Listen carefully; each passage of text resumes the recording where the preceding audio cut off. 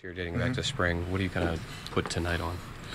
I think just a couple of the walks hurt me today.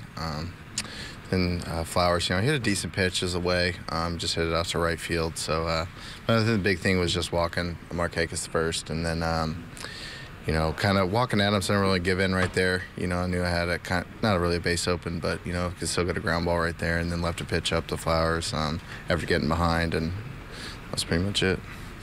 Anything that you contribute your command issues to tonight? Not really. No, just just trying to make good pitch, just barely missing.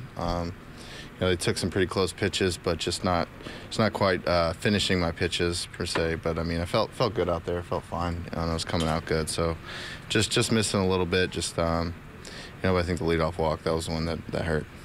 When you came on in the 8th, did you know it was going to be yours in the 9th if you get out of that in the 8th there? Yeah, I pretty much knew. Yeah.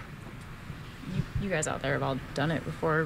What is it like right now to kind of go through a stretch where it seems like nothing works out the way you want it to? We just got to keep grinding. Luckily we're doing well right now as a team, so we're just trying to, pick up our end of the bargain. Kind of go over just keep each other positive, really. It's going to go through tough stretches, so we've got a lot of veterans down there who have had big league success, so we know we can do it. We just got to keep fighting, keep grinding.